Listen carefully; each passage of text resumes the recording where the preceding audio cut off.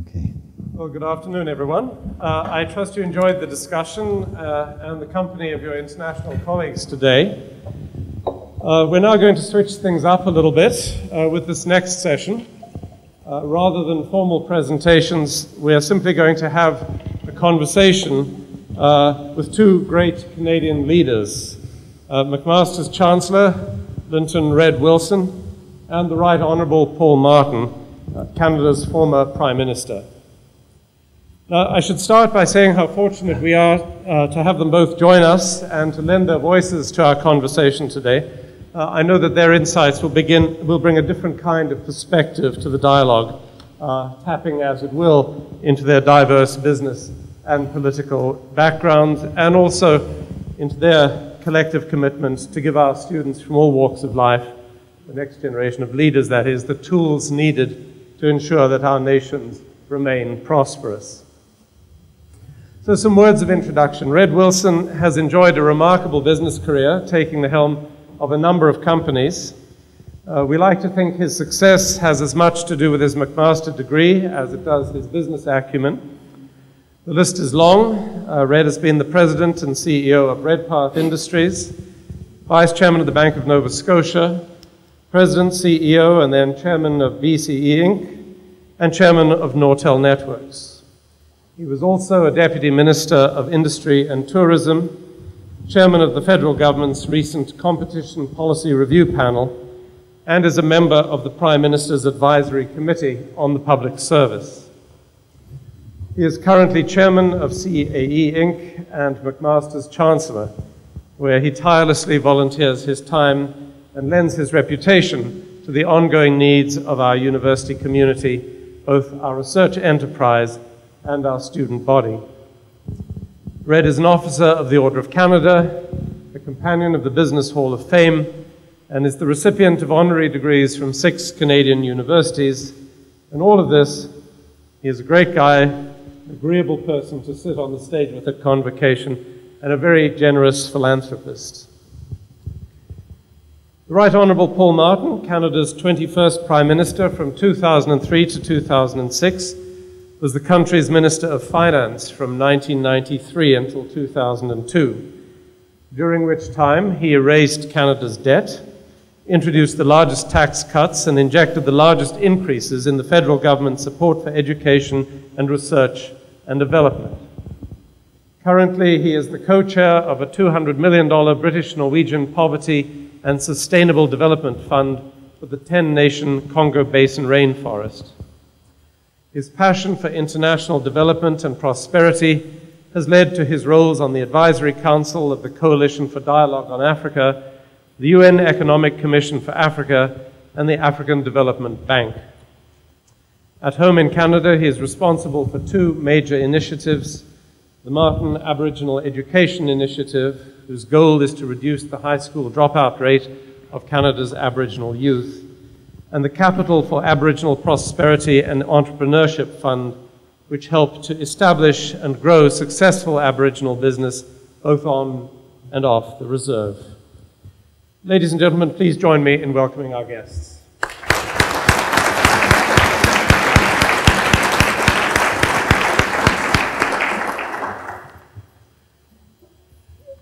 In starting the discussion, I think it's important for you to know about Mr. Martin's role as the architect of the G20, the group of 20 finance ministers and central bank governors which he, along with his US counterpart, established in 1999 to engage major new economic powers that arrived on the world stage in recent years. And I'm going to start the ball rolling today by asking Mr. Martin to talk to us a little about the origins of the G20, what it was that he sought to achieve, and what it went on to become. Mr. Martin. Well, thank you very much, Dr. Deane. Ladies and gentlemen, first of all, let me say how pleased I am to be here. Although I must say, Red, that coming in at the tail end of what was a very successful panel, opposite gives one pause for thought. If I understand what Dr. Lava said when he closed that panel, he said this has been a very successful panel, and I regret very much that we're now going to hear from Paul Martin. And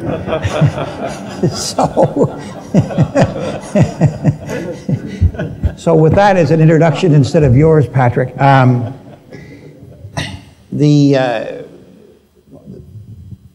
My answer here, in terms of obviously the foundation of the G20, its creation, has more to do with international financial matters than it does to do with research and development. But what essentially happened is that in 1994, Canada, having not yet dealt with its deficit, was skated offside by what was then one of the major financial crises of the decade, the Mexican financial crisis, the peso crisis, otherwise known as the tequila crisis, which sent our interest rates going through the roof because of the state of our financial condition. I went to the other G7 finance ministers at that time and said, look, this is crazy for the 7 of us to think that we're going to be able to govern the world's financial situation when countries like China and India and the emerging economies were playing an increasingly important role. It's nuts.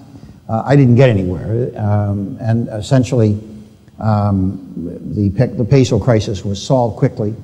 But 2 years later, when the Asian crisis occurred, which some of you may well remember was essentially a massive run on the banks of Indonesia, the Philippines, Korea especially.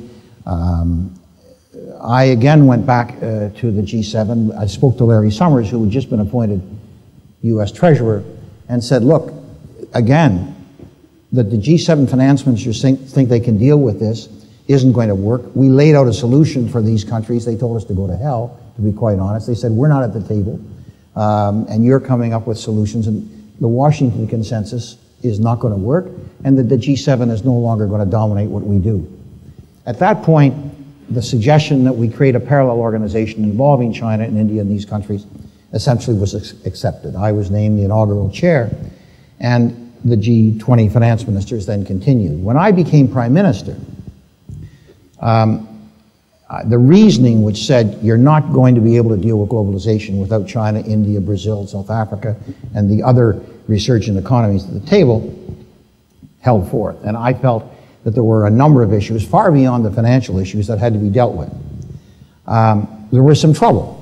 The Japanese were not keen to share power with the Chinese, all of the jealousies of various countries, and it took a long time for the pressures to build up, but clearly the current financial crisis in 2008, which began in 2008, led the one person who was really against, or certainly the most ambivalent about the G20 at the leaders level, George Bush, to convene, as you know, the meeting in Washington, which then was very successful, led to the most successful meeting, the London summit, when the G20 countries decided on financial matters that they would essentially coordinate their activities.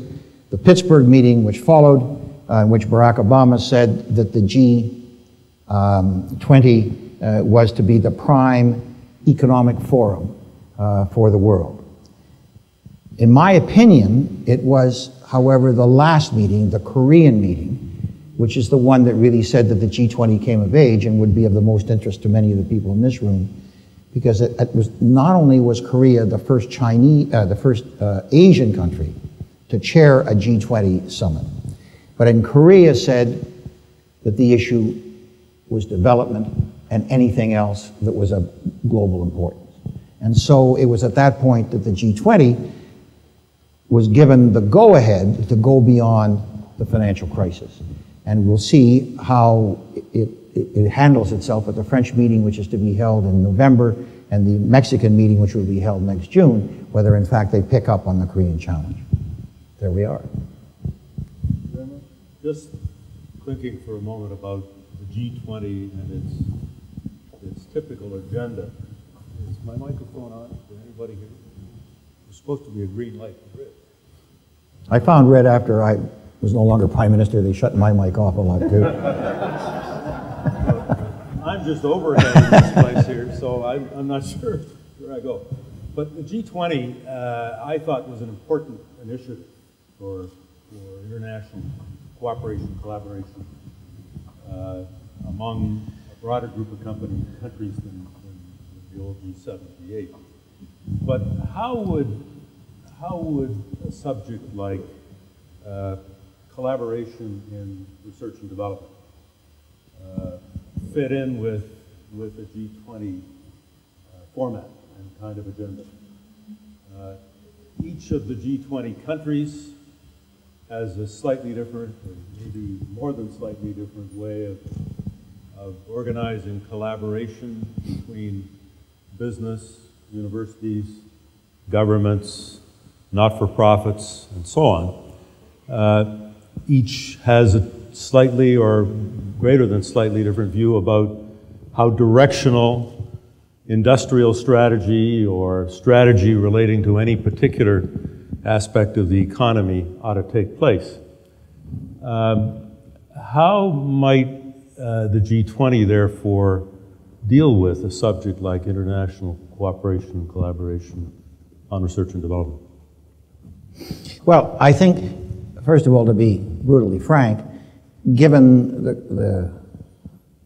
the absolute mess in Europe and the real problems that exist within the United States, I think that it's pretty clear that the next G20 meeting, the one to be held in France, will focus primarily on financial matters. And I suspect that the Mexican meeting will as well. But if the question really is, look, how do universities, how does research and development play, and is there a role? In my opinion, there is a very important role to play. And I think that, and one of the things I think that universities are going to have to think about is the strategy whereby they put it on the table. My suggestion, I guess, would be as follows. The first thing is I don't think the universities should emulate the business community. The business community, the way that these summits now essentially work is that the leaders meet and they debate whatever there is, and normally there are 20 businessmen, the leading so-called businessmen or women from a country come and meet. They have a separate meeting, a separate summit of these business people who then present to the leaders. It has been my experience, having attended a number of these, that doesn't work. That essentially leaders want to talk to leaders because their deals they've got to cut with them. The bureaucrats, the Sherpas who give the advice to the leaders, want to talk to the Sherpas and the bureaucrats from the other countries because there's a very strong network. The business people really don't want to talk to the leaders, and the leaders sure as hell don't want to talk to the business people. And so it doesn't penetrate. A little report is given to the leaders, it's put into the communique, and nobody pays any attention to it. My advice for the universities to play, and I think it's a very important one in terms of research and development, is that they take into account the first thing that they should do is deal with their governments. The power of dealing with your own government in terms of your own agenda, so that your agenda is part of the national agenda, is what's going to put it on the table. The second thing is to deal with the Sherpas. The Sherpas are the bureaucrats who are in charge of individual meetings. And the Sherpas are normally appointed for far more than one meeting. So deal with the Sherpa in your own country and get the Sherpa of your country to put you on a meeting with the bureaucrats, because bureaucrats have institutional memory, which leaders don't have. Leaders come and go, as I'm an example. Whereas the Sherpas and the bureaucrats will. So you can build up that kind of institutional memory which is required. The third thing that I would say is, to the extent that you can, identify with the G20's existing agendas. So let's just go through. What are they? Well, clearly healthcare. Primarily tropical disease is a major item which will be growing on the agenda of the G20. And recognize as well that tropical diseases, which are obviously more concern to the countries in the tropics, they are looking to universities to deal with the research, and they're prepared to fund them. Brazil, as an example, is a major funder of research in the United States, and there's no reason why Canadian universities shouldn't be able to pick up on that. Clearly, climate change. The climate change agenda is in little trouble right now. I don't think Durban is going to be a success. I don't think it's going to be a success at the next G20. But I don't think there should be any doubt that climate change is going to be the issue of this century, and that the universities which are well placed are going to be able to get tremendous funding, I think, and play out of the G20. Energy security. And energy security, obviously, in terms of renewables, but there are other areas. I mean, simply give you an example, clean coal. Everybody is against coal who supports climate change. Coal's not going to go away. I mean, the countries, year 2050, of the 10 most important countries, economically, there's not going to be a European country among the list. The first country, obviously, will be China. The second country is going to be the United States. The third will be India. But the thing that we have to understand is these powerful countries, economically, in the year 2050, massive gross domestic products, are going to be very poor countries. China in 2050 will have a per capita GDP 40% of the United States. India will be 11% of the United States. And they're not going to walk away from coal. And so countries which are enabled to engage in the kinds of technology that will lead to a cleaner climate are going to play a tremendous role. I'll give you another example, the flooding of Delta cities, Bangkok, Thailand, Vancouver. There's going to be a huge role to play within areas such as this. And Canada obviously shouldn't walk away from what is going to be one of the big areas of requiring research, which is, of course, the Arctic. And we are in the process of walking away. We're not doing anywhere near what we should be doing. And to think that the Chinese are going to be doing more is beyond belief to me. So I guess what I would say is that I think that universities are, and research and development is going to be a major item on the G20. But in order for it to play, and for our universities to play, they're going to have to basically accord with the priorities that those countries are going to be dealing with. In the business world, we heard earlier today, IBM, SNC, about the various ways in which they conduct research and development around the world.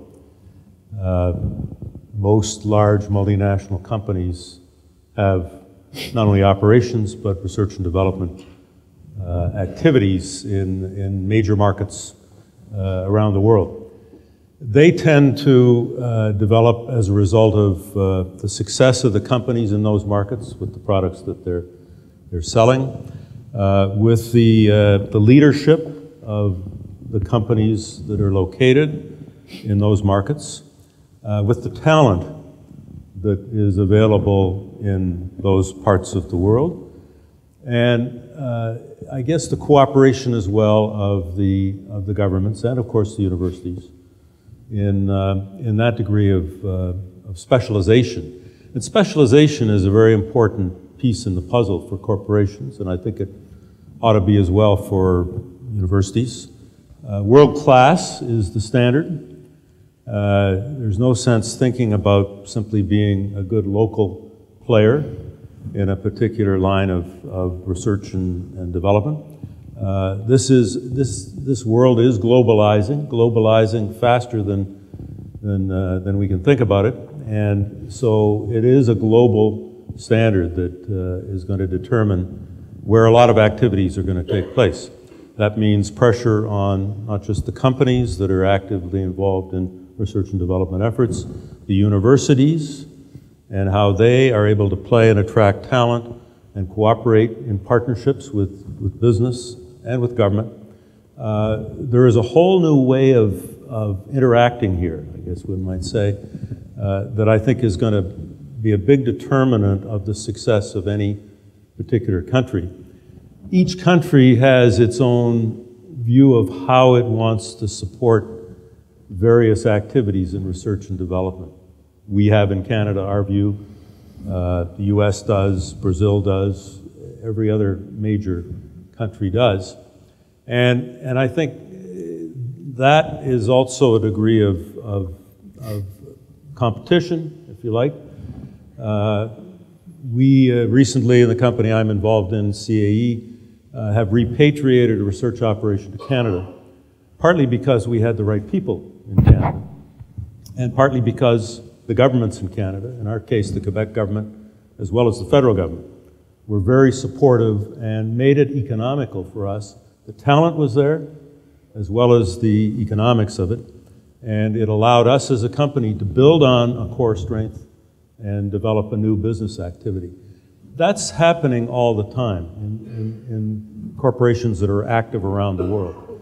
It isn't a static thing we're dealing with here. It's dynamic. It's very dynamic. And the leadership of universities, of companies, of governments is going to be increasingly tested in terms of this globalization phenomenon. Patrick, I don't know whether you have any thoughts about how the universities might compete, if you like, compete for talent, compete for activities.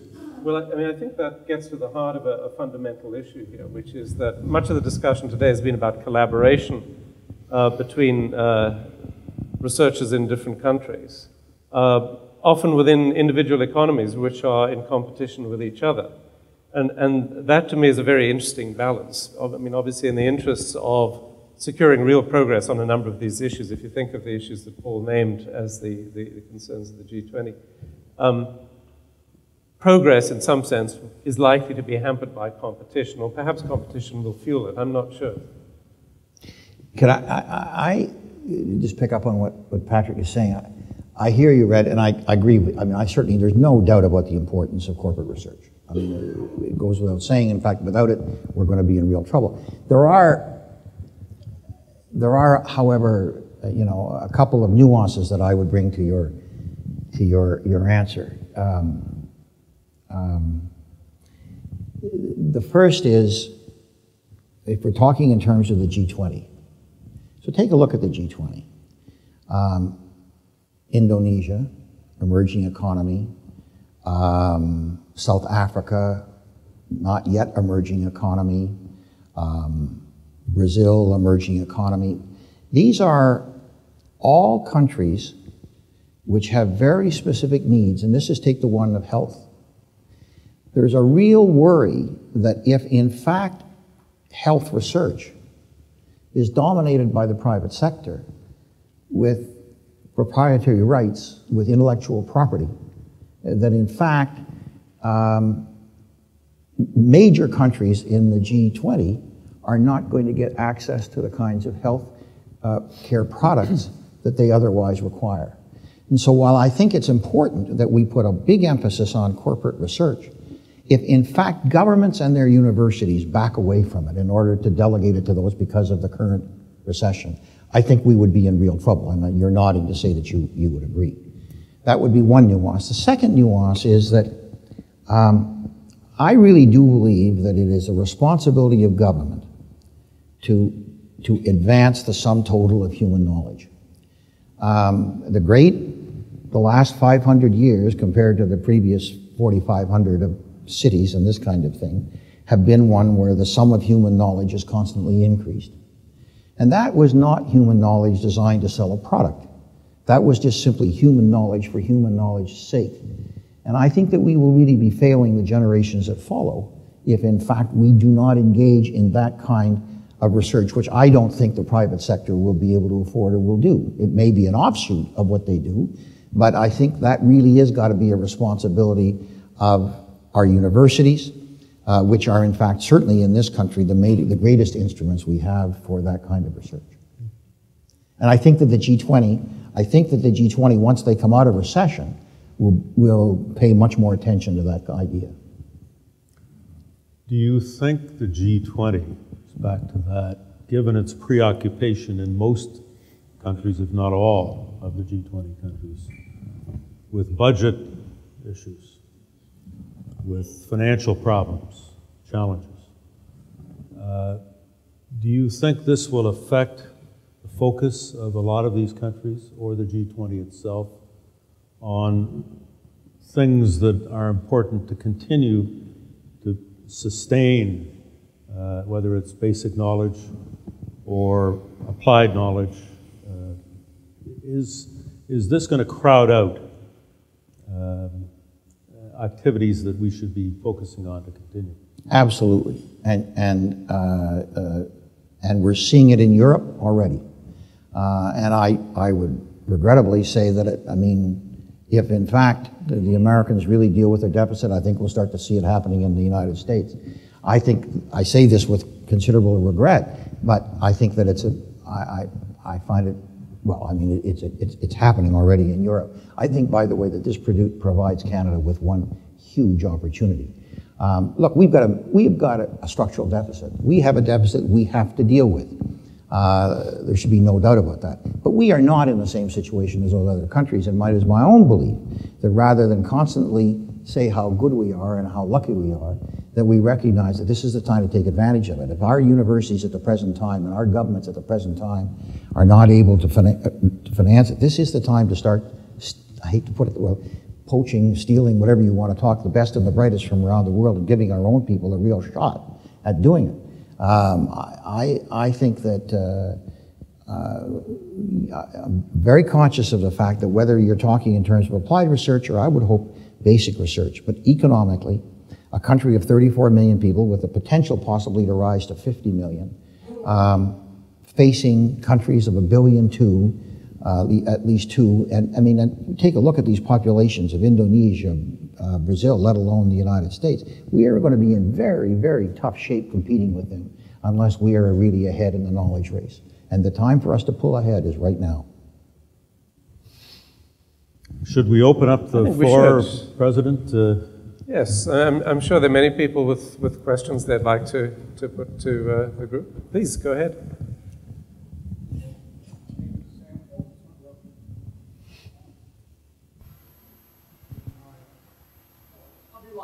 My name is Sam Houston. I'm with Valley, Canada. Valley income. I have a question about universities and the role in these crises. I enjoyed the conversation about the economics, avoiding the impact of universities, and sustainability movement, and climate change. My question is, do the universities have what role do the universities have in this, in addition to research and development? Research at universities has traditionally led the way in political thinking, political activism. Administrators and faculty have had agendas, and it kind of led the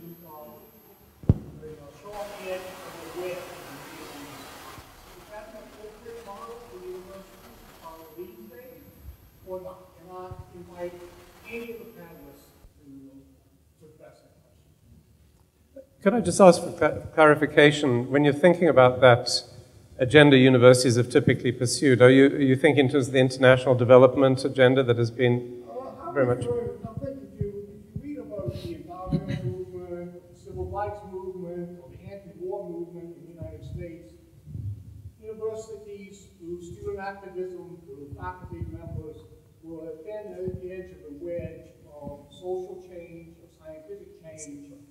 I think we're in a very similar situation today. Is that a role for universities in 2011? I'm just overhead here. Patrick is the president of the university. Well, I would say we definitely do have a major role, perhaps a more important role than ever in the past. Today there have been discussions amongst people from a number of different countries about ways in which research in one universities in one country can be linked to the work going on in another. And I do think that the universities can, through collaborative research, become an extraordinary force for global transformation, both the material conditions of life on the planet and also the distribution of wealth on the planet. So I do think the universities have a key role to play. I think one's optimism about that has to be tempered somewhat by Mr. Martin's comment that in times as difficult as this economically, more immediate issues may in fact crowd out the activities of the university and the influence of the university in the crafting of the agenda. I think the answer again is unequivocally that the universities have to play that role. I think that all of the great institutions are in the process of changing more and more. The role of government is obviously the basic role which government has always had, which is economic security, military security. The funding of its own institutions is going to play. But government, more and more, given the interdependence of nations, national governments are going to have to play a role in making globalization work, which means working with other nations.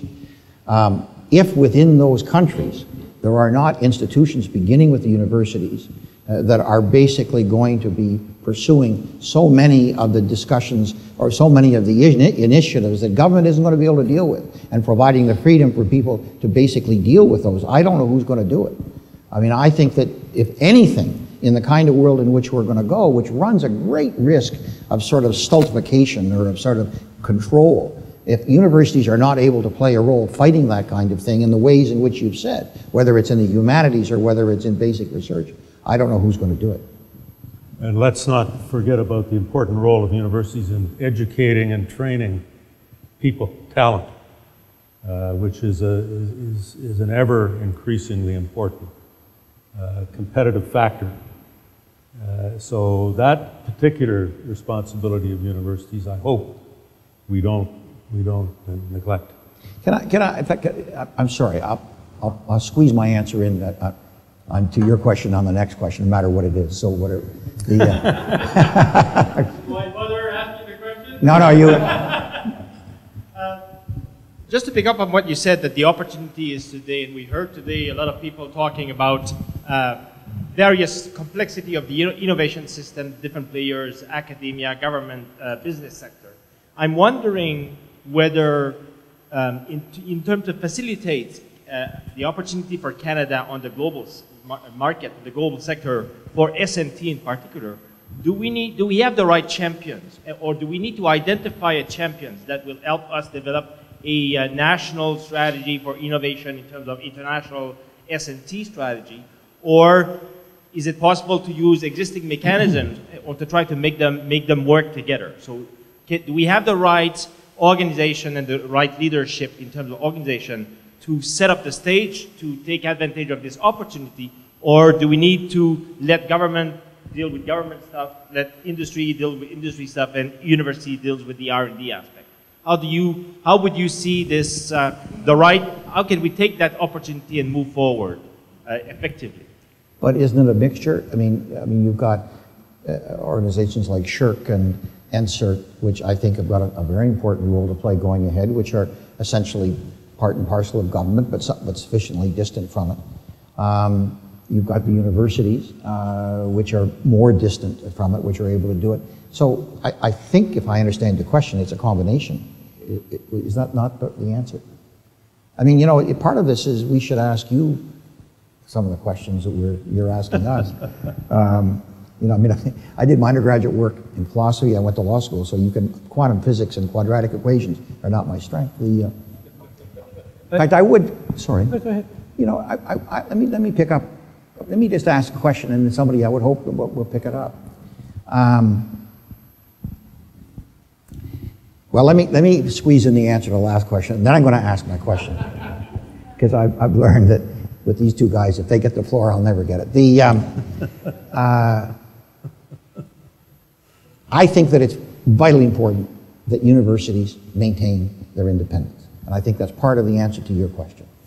I think you can have national strategies, but if those national strategies are rigidly applied by governments, I think that that's simply a very quick exit into the sewer. I think that you basically got to be able to adjust, and you've got to be able to go with somebody's obsession. You've got to be able to deal with the kinds of things that only people within your field can do. That's why when we set up, and I know this is one of the sponsors here, the Canada Foundation for Innovation. Canada Foundation for Innovation was actually created by the Department of Finance. And it was created and it was set up in a way that no government could control what it did. It was set up in a way such that the decisions were going to be made by the researchers and the universities who were part and parcel of it, because of exactly the issue that you have raised.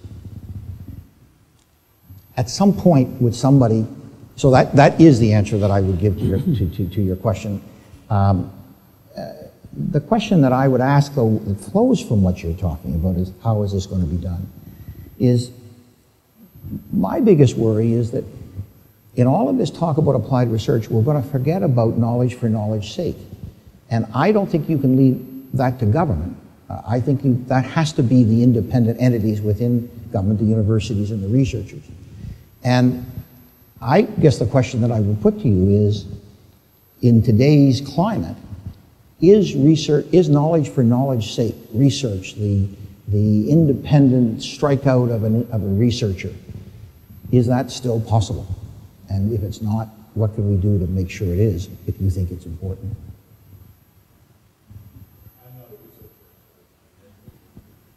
I think it is. There is a question of doing more applied research. My personal view, research is good or bad. I don't think that the side is good. The old curiosity more than do that. I think you should take the microphone. I think what you're saying is really good. For those of you who couldn't hear, he just said that, boy, the three of you are brilliant. I don't think I'll remember. I think basic research is still possible. I think the real thing is there's good research and there's bad research. If you want to do good research where it's pure of applied, it's curiosity motivated driven. If you allow that to happen, things will be fine. And I think a fine example of what's happening in Canada is the Perimeter Institute. There's nothing more than pure research going on in Perimeter Institute, but it's fantastic research, and it's going to spin off down the road. Good, thank you. Just very quickly, to add to that, this is the most important question. You know, this, what we call the discovery research versus innovation research or target research. One of the downside of globalization is that when US in particular was promoting this kind of targeted research mostly, the whole world followed. And as a result, and I was discussing this with the president of NSERC today, a great concern is that the amount of funding in Canada going for discovery research has actually been reduced, with the success rate reducing from 90% in some disciplines down to almost 50%. So it's a great concern within universities right now. And I think we need to change that back to the Canadian model. When I discussed this with the president of NSF last year in Toronto, he admitted, and he was leaving his position, he admitted actually that that is something that they have realized, and they should move back to paying attention to basic research. So I really do appreciate, Mr. Martin, many of the comments that you have made, in particular this one. Okay. Oh, thank you. My name's Randy Zadra. I'm from Carleton University. My question relates to R&D and trade agreements. As you know, we have a number of trade agreements currently under negotiation, including one very deep and broad trade agreement with the European Commission. The European Commission manages a pot of money that is in the order of $15 billion a year for research and development. The Europeans want to get at the Liquor Control Board, government procurement, and so on. Will we ever see a day, and if we go to the NSF, it's a similar scenario. I mean, I come at it from the assumption that there's never enough money for R&D for the crowd in this room. So would we ever see a day when research and development becomes part of a trade agreement and people in this room can actively go after money in Europe or the US on an equal basis because it's part of a trade agreement? Well, first of all, you can today, right? I mean, No. Yeah, well, you can go after... Very small targeted amounts of that 15 billion, for example, would be a very minute amount of the European Commission money that Canadian researchers could go after, unless it's matched by Canadian funding. In my experience, take Europe, each country has its own strategy in dealing with R&D. It's not a European Commission thing. There may be some monies available at that level, but what the French do to support what they think is important in research, development, is very targeted. So the Germans, so the Italians, and each one does it differently. There are different mechanisms and different roles and responsibilities, but they each have a way of dealing with that.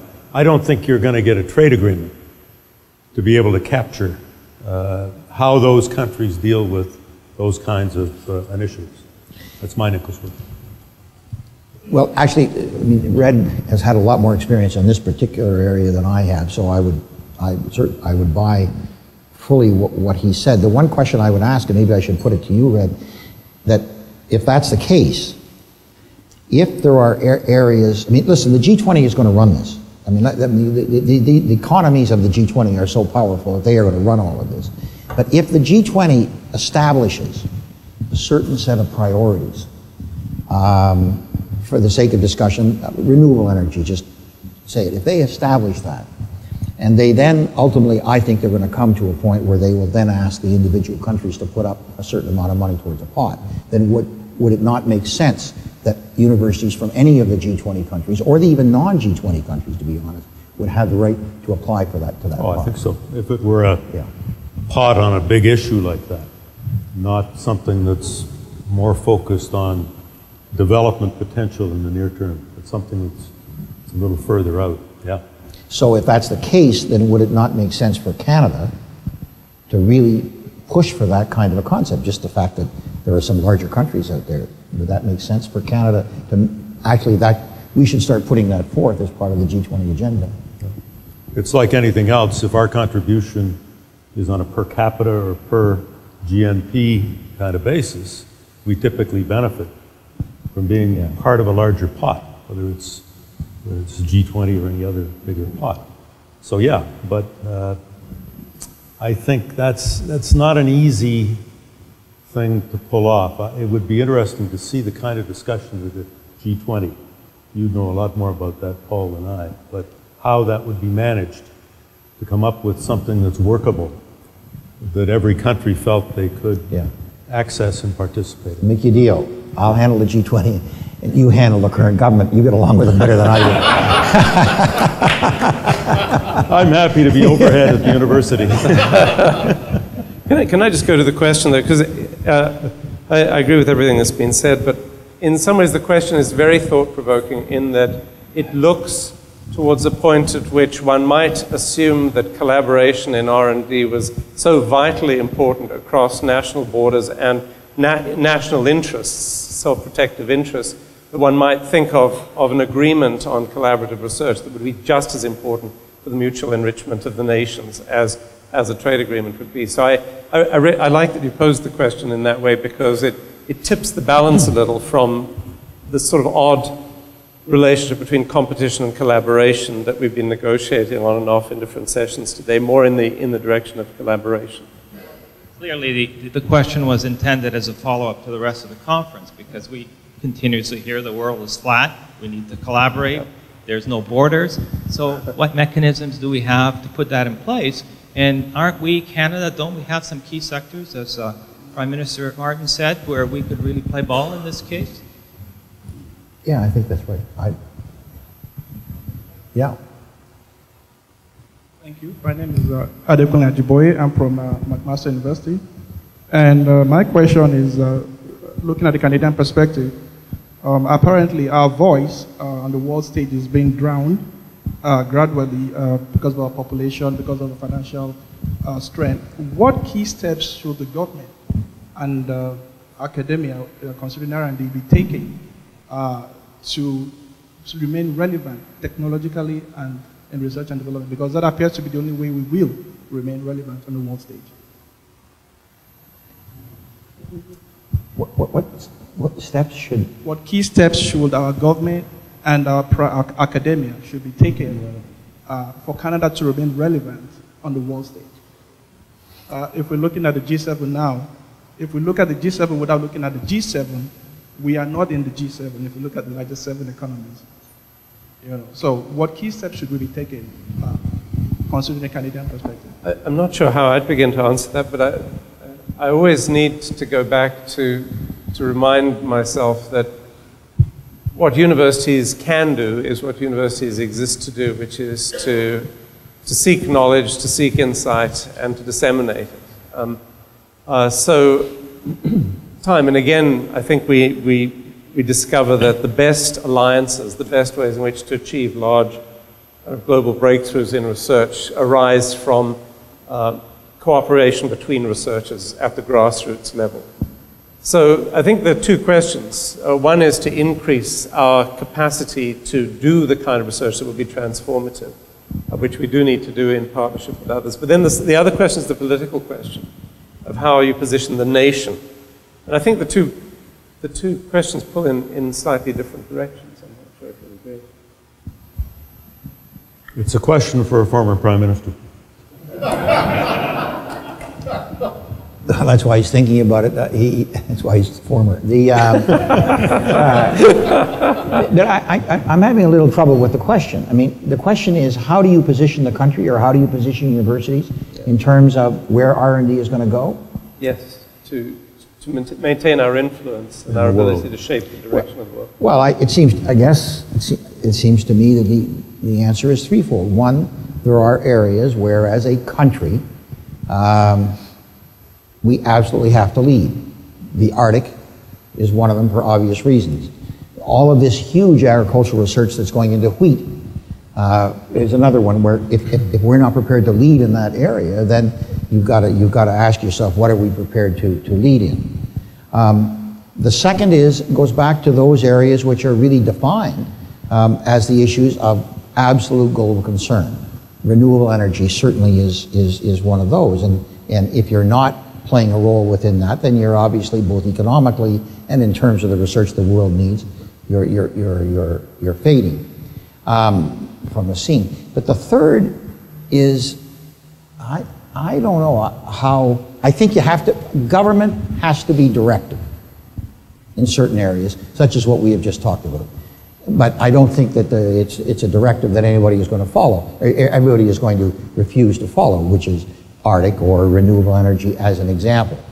But the third is, and again I put the question back to all of you, it's got to be, look, use your expression, curiosity-based research. And I don't think government, I really don't think it would be a very happy world if you had government out trying to direct curiosity-based research. I mean, in fact, I think it would be a hard thing to find a government that was curious. The fact of the matter is, I think that there's got to be a healthy part of what government is in the process of doing, along with the universities, is allowing curiosity-based research to basically play a leading role. And I would have thought that the country that did that is then going to be the country that's one of the most attractive for researchers to come to. Thank you.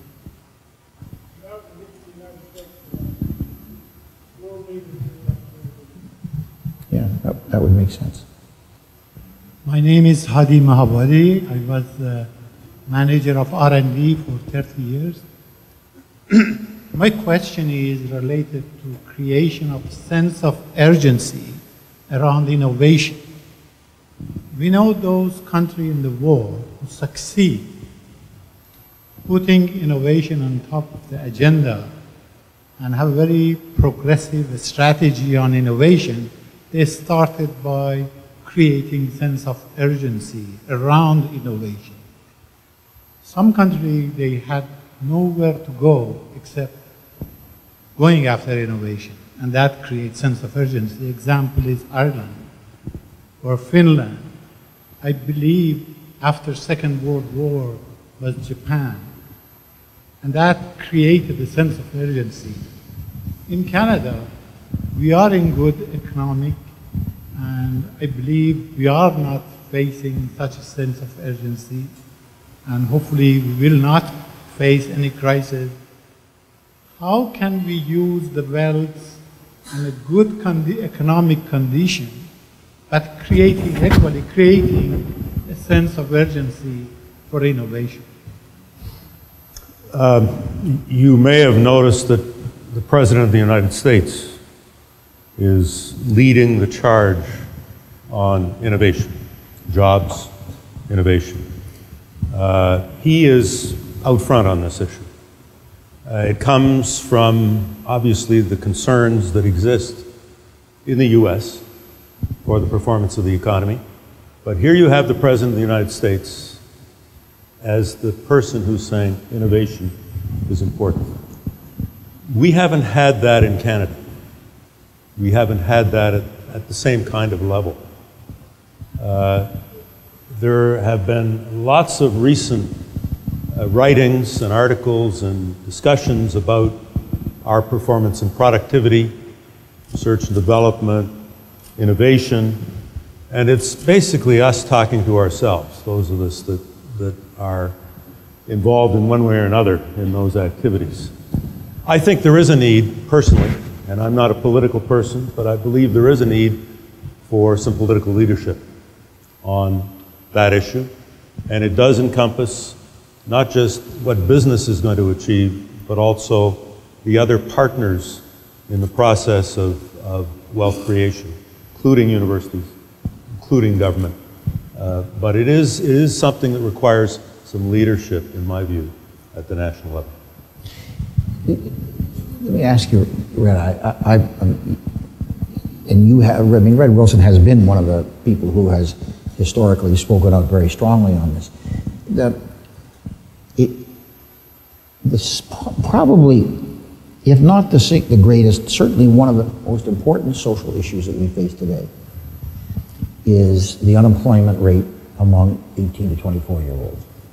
I mean, all of us were shocked by the Spanish numbers. 45% of people in that age limit are being unemployed, but we have it massively here in Canada.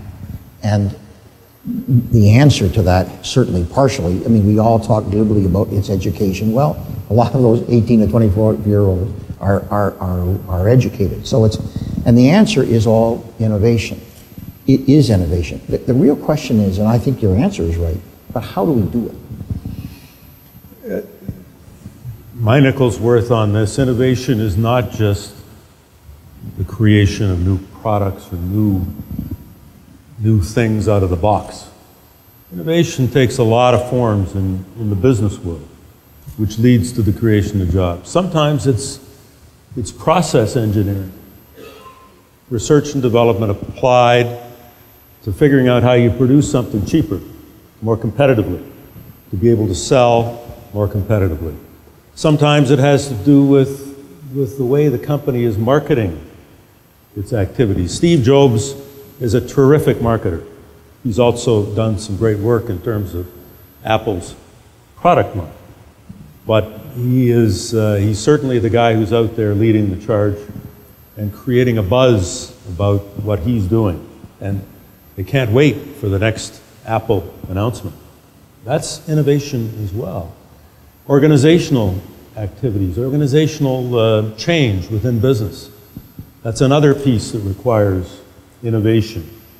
All of this is to try and hopefully produce firms, small, medium, large, that are more competitive and employ more people, that are growing and not declining, that are actually out there looking for young talent to allow them to continue on and do what they're doing. This is a global world, and I think that's another piece in the puzzle that universities can play an important role, and that's educating students as they're growing up about what is going on in the world around us. The world around us is not Hamilton, Ontario. It's not just Canada. There's a lot going on that we will have to compete in that bigger world, and our success will depend on the next generation of leadership and how it's able to cope with the global environment in which business and people are going to operate. So I think it's a very broad question, but we do need some initiative here, in my view, at a leadership level that begins to focus some of the how-to, Paul, which I think is an important question. How do we raise productivity? How do we allow people or encourage people to start new businesses? Do we just throw money at it? Or is it a matter of trying to guide and be helpful and mentor and all of that? It's not a question that you can answer as simply as that, but it starts with leadership in that. Hi, my name is Eric. I'm a postdoc at McMaster. Hopefully I can bring a bit of the younger person's perspective. A lot of older people talking. As someone mentioned earlier, the population's growing by 2050, something there will be 9 billion people, and our planet literally cannot support that many people at the quality of life that's enjoyed by the people sitting in this room. So there are various pathways by which I see we could go. One is collapse. We use up all our natural resources, and then we all die off. The second is control of the lower classes by banking procedures and tools like the G20 and the military-industrial complex. We know that the US spends 1,000 times more on its military than on research and development in other aspects of life. So the third way that in my more optimistic days I see as a path is innovation. And so my question to you is, how do we choose that third path and not go towards a collapse or a military police state, for example? Well, I think the answer is political will. And if you take a look at the two most graphic examples, I think that there's no doubt that at $9 billion we cannot feed the world. I think everybody is pretty confident that given the quality of agricultural research, given the problems of storage, distribution, that we're going to handle that problem. As I mentioned, I spend a lot of time in Africa, and I think that in terms of agricultural production, the innovation that is required to make sure that we can feed 9 billion people is going to be can be handled. In fact, I think that there's a pretty strong view that the problem with agricultural production is not agricultural production, it's war in terms of famine. I don't think it's the same answer in terms of energy. I think that we really recognize that climate change, the need for renewable energy, the problem with the declining natural resources, the inability to deal with natural resources that can provide it but that are polluting, is a huge problem which society is just simply refusing to address. And I think that the answer to that question is at some point, the panic's going to hit. And I suspected it would have hit if it hadn't been for the financial crisis. But there's the problem. I mean, you take a look, I guarantee you that they will not deal with climate change in France, and they will not deal with it in Mexico, which are the next two G20 meetings. It's political will. It's political will. Okay, thank you.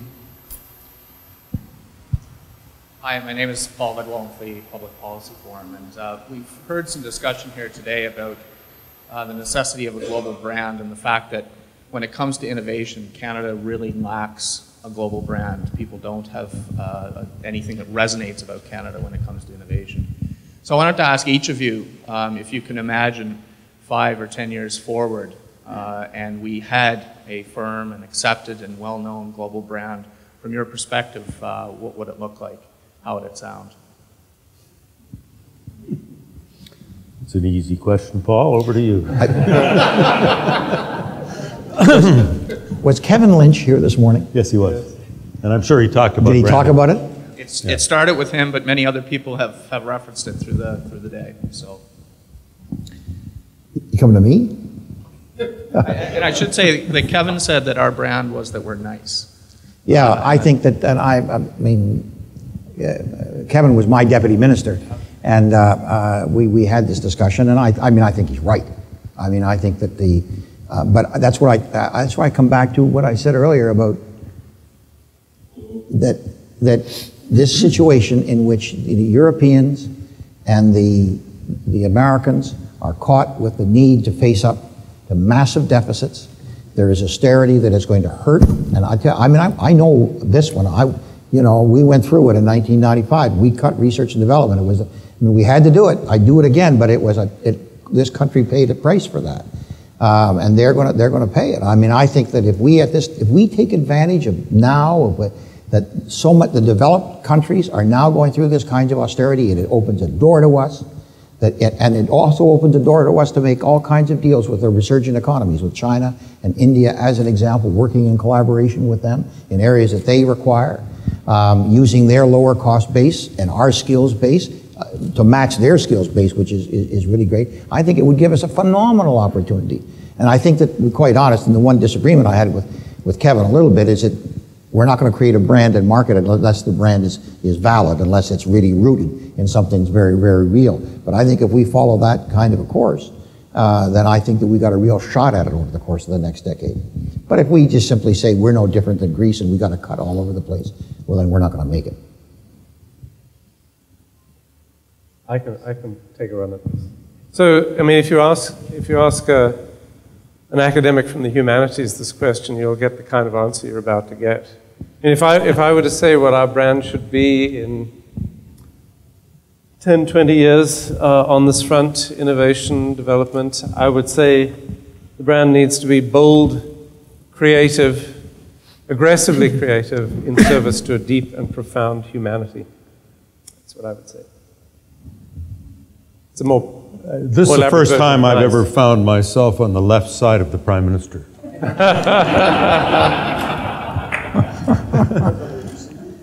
But you know, we are known in the world. It's not true that we don't have any recognition of what Canada is, what Canada stands for, and what our brand in that sense is. Yeah, we don't have the presence that America does, for sure. And yes, maybe we're late at getting involved in places like China or India, where people are not sure who we are and where we're coming from.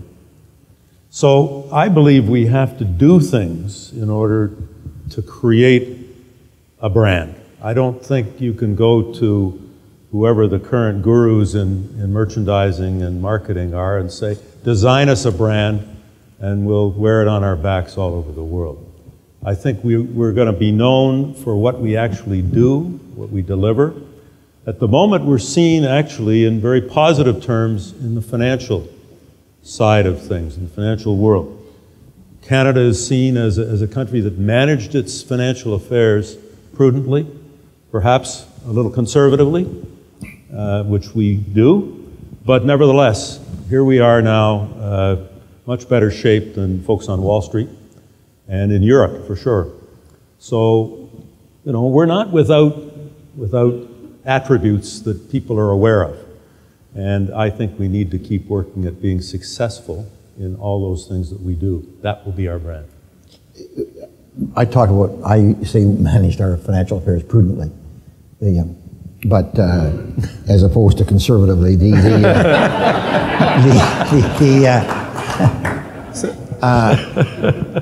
but you and I agree. I think you said it better than I did. You should have been a politician.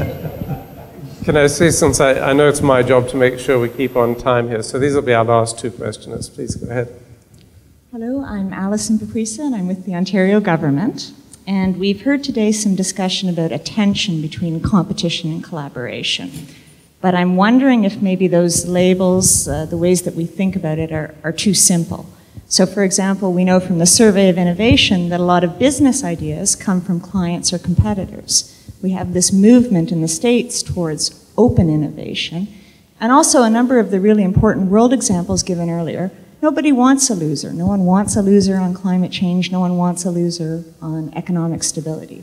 So if the sporting analogy might be less about a game of tennis or soccer where you've got winners and losers and opponents, and more of one where you think of skiing alongside someone, and them having a great run doesn't detract from your run in any way. So my question is this, you know, in this millennium and for this audience, do we still need to have opponents? Do we still need to have opponents? Do we still need to have people we're actively competing against? I believe we do. I believe competition is an important driving force in innovation. You'll see an article in this month's policy, or this issue of Policy Options, written by Tom Jenkins, where he says, in effect, competition is the thing that drives innovation. It's our productivity, whatever you want to call it. But I don't believe a love-in is the way that we're going to make yards. I believe we do need to have something to compete with, to strive to be better than. And if we don't, lots of other people are out there are going to do that. Yeah, I think that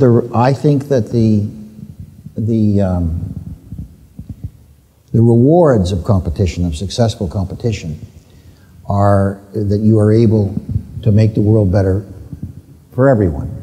So that the rewards of competition should not only be spent within your own country. They should be elevating the quality of life and the ability ultimately to compete of those parts of the world which are not able to compete. In our time, Africa, Central America being an example.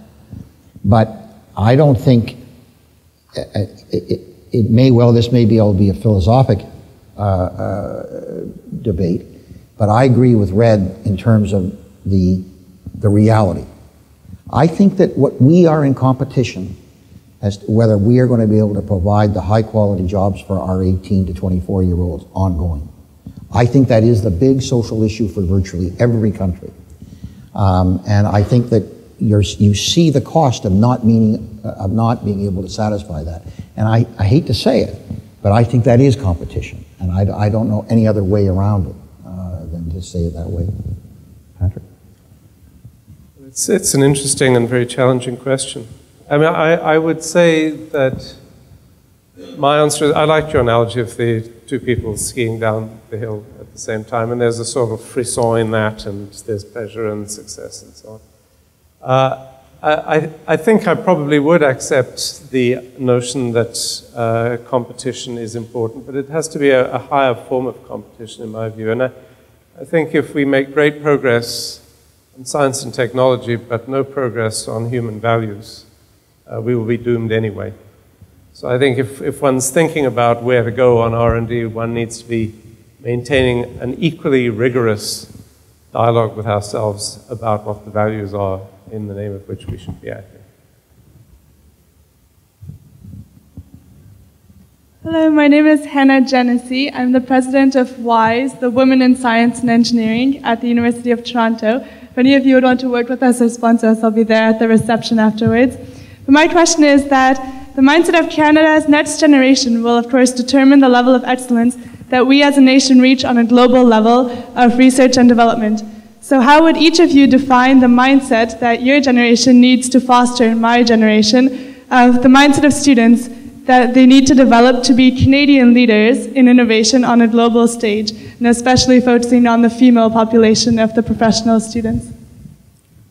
I'm not sure I understand the question. No, I couldn't hear it, actually. Oh, sorry. You spoke a little quickly for our age.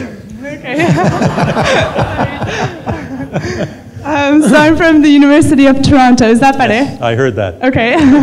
From WISE, Women in Science and Engineering. And my question was, how would you define the mindset that my generation needs to have to be leaders on a global stage in research and development, and especially focusing on the mindset that women who are in a professional role need to have to be players on a global level and to gain the respect that they need? We spoke to this in the competition policy panel report, which you may or may not have seen. And we talked about the need for the next generation of Canadians to skate harder, shoot harder, and keep your elbows up in the corners, which is what is required, I think, in terms of the mindset.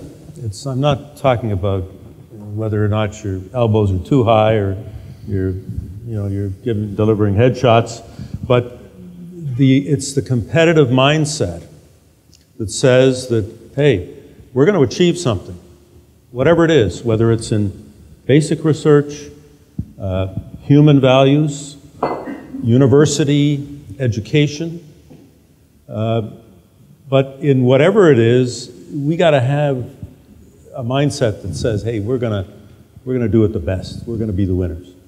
And it's that which I think is important for the next generation to carry forward. So I've tried this on my grandson, who's 12 years old and playing hockey up in Sudbury.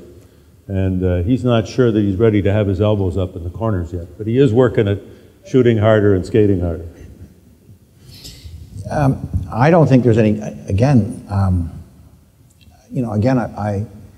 I agree with Red. I must say, Red, you have improved substantially.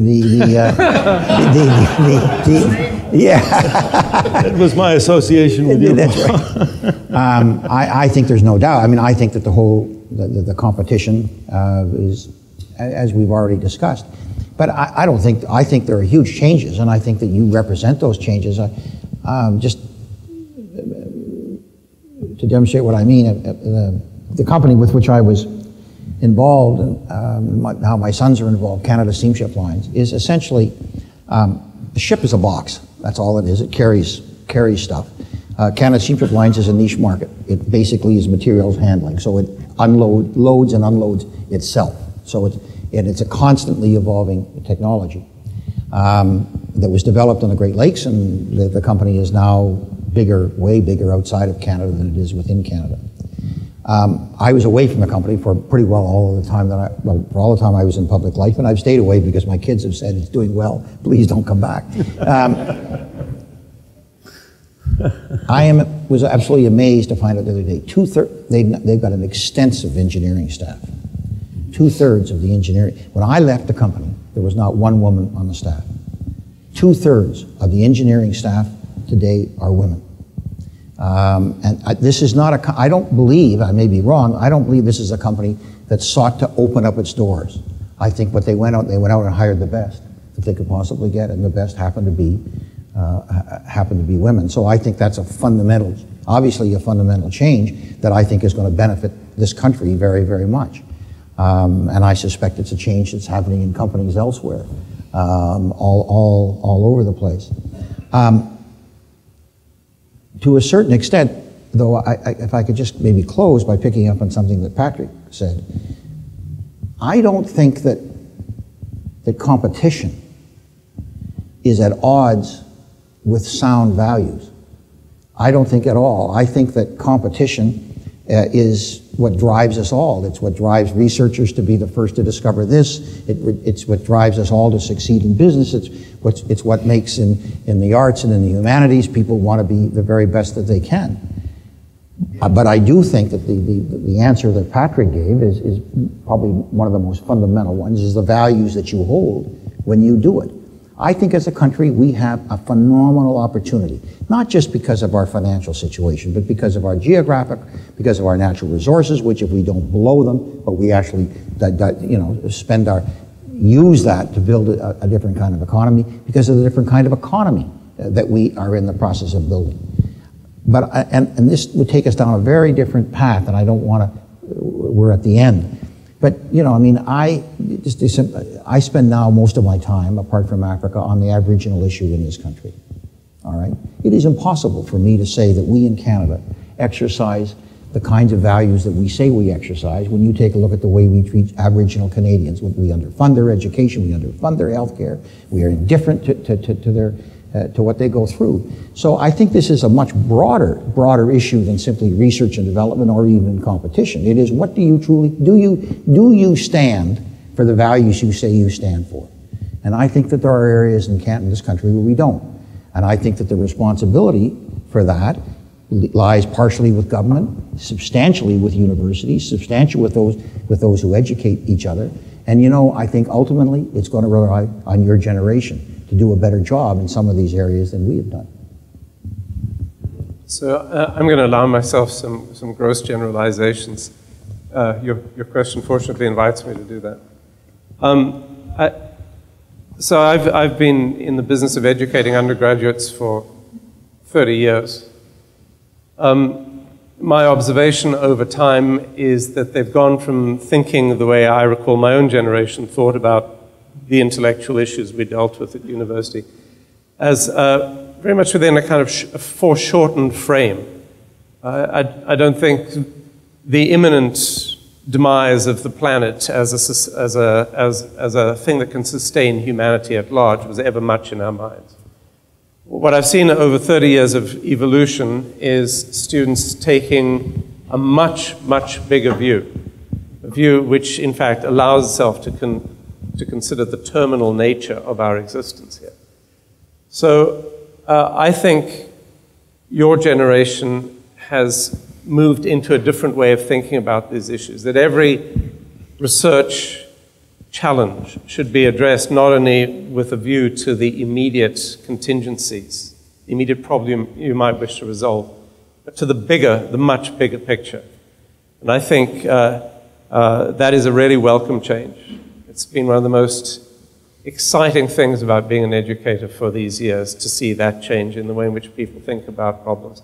And I think if research continues with a deeper and more profound sense of what that big picture means, we're going to be in a very good place. Now, I'm going to just comment on the place of women in this in an enigmatic way.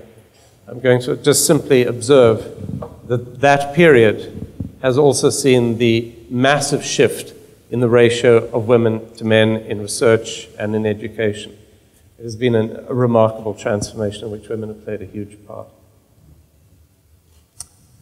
I didn't mean to give myself the last word. Go ahead then. Any more comments? No, thank you. Thank you very much for your answer. Right, thanks very much. So, everybody, thank you very much for the conversation. Thank you, Mr. Martin, Mr. Wilson. It's been, I hope, for everybody here, enlightening. We have a gift for Mr. Martin. Would you care to come on over and unveil this? This is a picture by an Aboriginal artist from Temagami in Ontario, Benjamin Chi, and the title of the piece is Autumn Flight. Do I take this off? Yeah. Oh, that's gorgeous. Nice.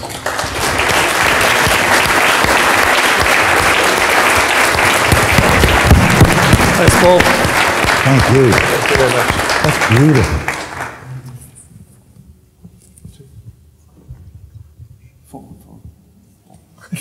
This is also for you. There you go.